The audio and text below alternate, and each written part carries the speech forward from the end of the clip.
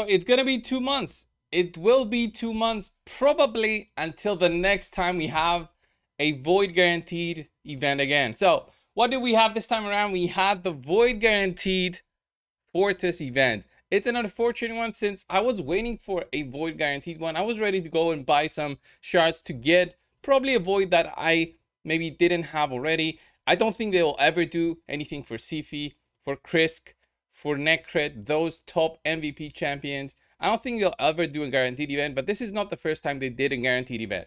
Let's have a look at the history of guaranteed events and when we should expect for the next one to come, especially for sacred shards.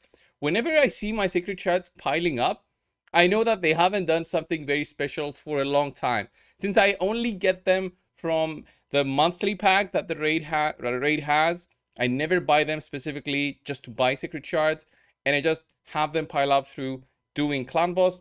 Let's have a look at the past guaranteed events and see what we should be expecting in the future. So starting out, since March 2021, we had the first ever Ancient Shard, right? Have a look at that. First ever Ancient Shard guaranteed event for Countess Legs for 150 Ancients. Then many months later, actually in June, we had the first ever Sacred one for 15 Sacreds for Helior, which I didn't go for.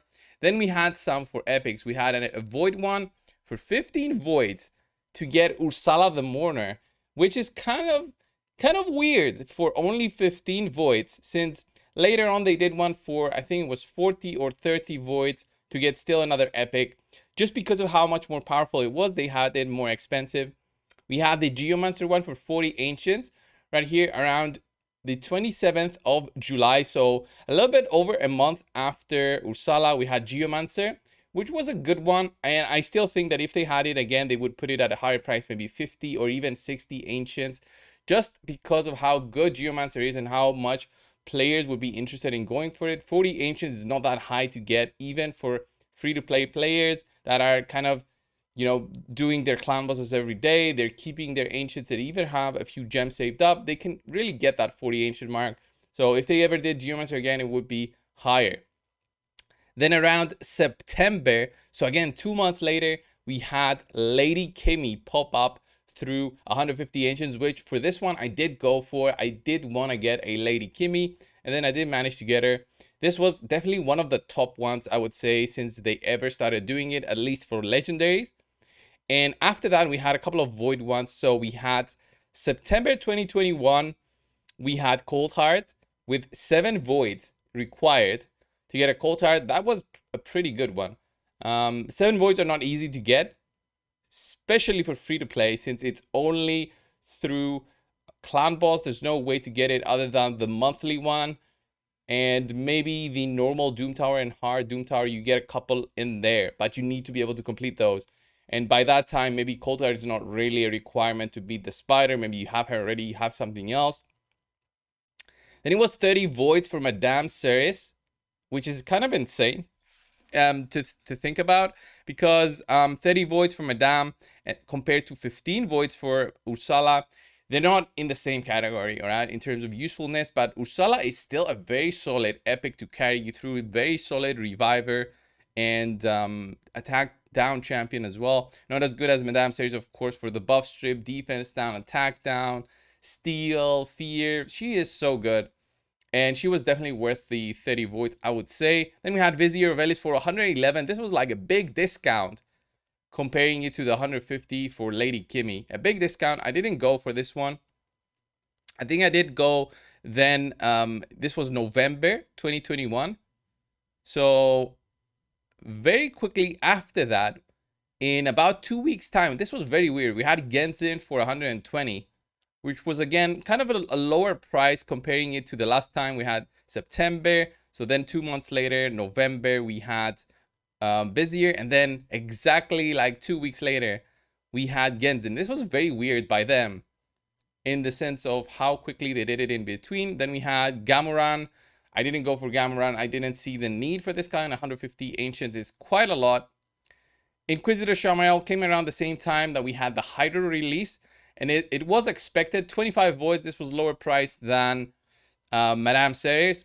It was okay. Then we had 4 sacreds for a Rector draft. This was like a cheat. All right, if I remember this correctly, many players felt cheated to have a guaranteed epic. So this is a guaranteed epic. So you're opening up your sacred shards and you get a guarantee. So that 4th sacred could have been legendary, but the way they made it is so it bypassed any odds you had to get a legendary, and you would get for sure an epic. This was, I think, the most skipped one by many players out there because of how bad this event was. And this was only a couple of days after Inquisitor Shamael. And then we had 15th of January, 25 voids for Godseeker. And he really solid, but not as, you know, game changer. Still very solid for Hydra. I think they were releasing champions for Hydra around that time. 15th of January, like a month later, we had 15 sacreds for Wither. I didn't go for this, unfortunately. Then 40 ancients for Theresk.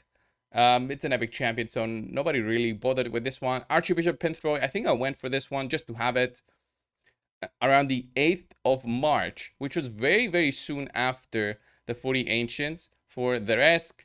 But I don't think players really complained about this one. Then we have 15 sacreds on the 7th of April for Kyoku. Then it was the first one ever for voids with Riho Bone Spear, and then 120. Now, by the way, we have 80 voids. Then 120 ancients for Raf Matab. Cisia for 12 sacreds. This was a nice surprise for players who didn't have Cisia already.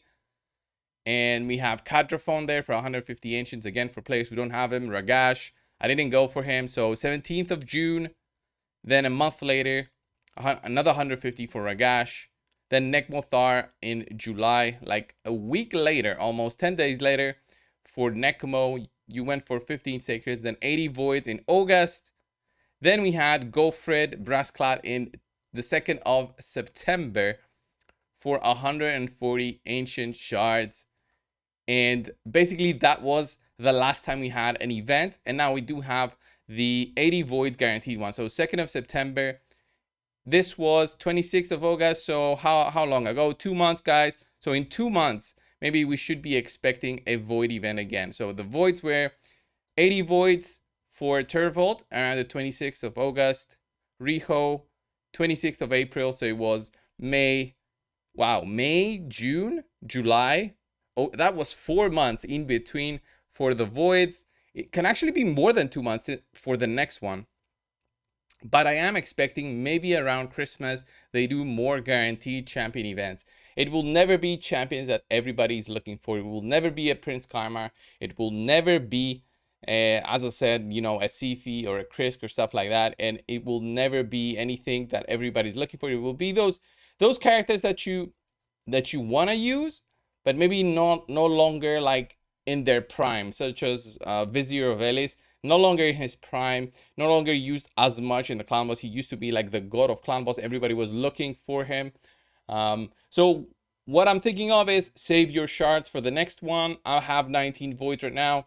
By the time the next big event comes, I should be able to have like maybe 50, right? Maybe 50, and then maybe I buy a pack or two and get to the required amount. It all depends, guys, on what your spending limits are, but the void ones are the most difficult ones to get. The ancients are already piling up. I've got 9 ancients since the last 1+1, and the sacreds are really the easiest one to get, comparing it to the value of a pack. So the sacreds have like a $30 value by Plarium.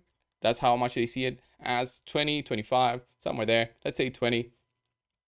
Comparing that to the voids, you should be getting like, if they would give out the same value, they would give out like 20 ancient shards in one chest from the clan boss, or, you know, 5 void shards from one clash. But that's not what they do. So that's why we have more sacreds, and we see them as like so much less valuable than all the others in terms of buying them. So anyway, guys, this was like a quick video to just take you through the mindset of Plarium and how their guaranteed events go, right?